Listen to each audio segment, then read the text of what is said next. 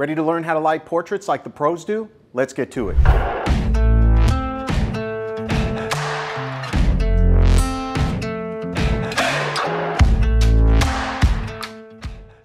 What's up everyone, my name is Sal Sincata and I am a wedding and portrait photographer, and today we're going to dive into lighting portraits the way professionals do. Now, the way professionals do, don't hang on that term too harshly if you will, right? We want to talk about lighting ratios. That's really what it comes down to, and don't zone out on me if you're a natural light photographer or you don't understand this stuff. I promise you it is not complicated. In fact, it's quite simple. Look, we live in a world where everyone is a photographer. Everybody's out there, they got their iPhones, and they are photographers, maybe not very good ones, but they are still photographers and everybody should enjoy photography. But one thing you'll notice is with professional photographers, they know how to use light and shadow to create more dimension in their portrait. And so these lighting ratios, as they're referred to, can be 1:1, where both lights are equal, 2:1, 4:1, 8:1. And I'll dive into what all those things mean, but most importantly, I'm gonna show you the results of those, and you're gonna be blown away that they are not very difficult to execute on. So it just comes down to understanding just basic theory, and then from there, like everything else, you season to taste. You're the artist, you're the photographer, but you have to understand the rules before you can break them. And this really came to fruition on one of my last trips to Italy. We were in the Vatican and we were looking up at the ceilings, if you've ever been there, and you could see all these paintings and they were brought to life by using shadow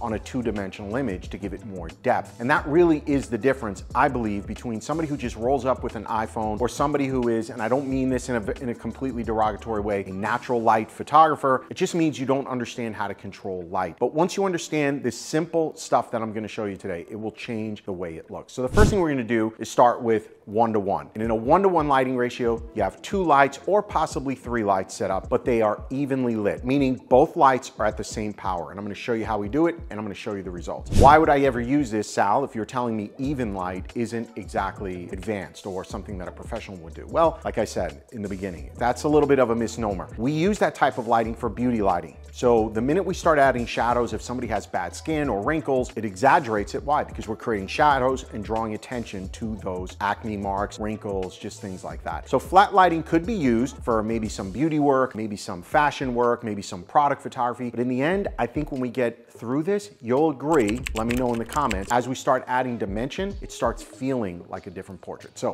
let's get to it here. Ooh, everything I'm using today, down in the comments. So go in there and you'll see those links for what I'm using. So I'll just run it for you real quick. I'm using 2 FJ200s. We don't need much more than that in the studio. For my key light, my main light, I'm using an octabox. So it's a large octabox for our key light. And then for our fill, we're just using a 1x3 strip box. Now, I'm going to fire these and measure them. So what we're gonna do is you're gonna step up right to about here. And I'm gonna measure each of these lights independently. All right, so remember, we've got 2 lights here and we are gonna measure them independently. So I'm controlling it through the trigger. I'm gonna put this here. I'm gonna end up getting both lights at F11. So right now, back up half step more. This main light is at F11. Now what we're gonna do here, so what you can see here is we can put this main light to sleep from the trigger and now activate the fill light so I can measure them independently. I think that's pretty important to be able to do. So now we're gonna measure this secondary light. This is also hitting at F11. So now both lights are hitting at F11. So this would be a 1:1 lighting ratio. So now I'm gonna set my camera up for that. I'm hoping you'll agree what I just did is not complicated, right?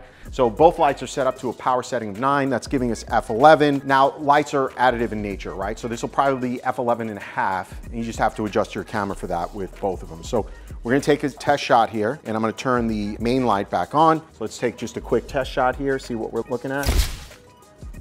Okay. That's a beautiful portrait. All right, so what you're seeing here in the portrait on your screen is you're seeing just straight out of camera, even light. I'm gonna zoom in here. Very little shadow on her face, subtle shadow under her chin. That's a 1:1. It's more of a beauty light setup, but now we wanna start adding dimension. So now we're gonna move to 2:1.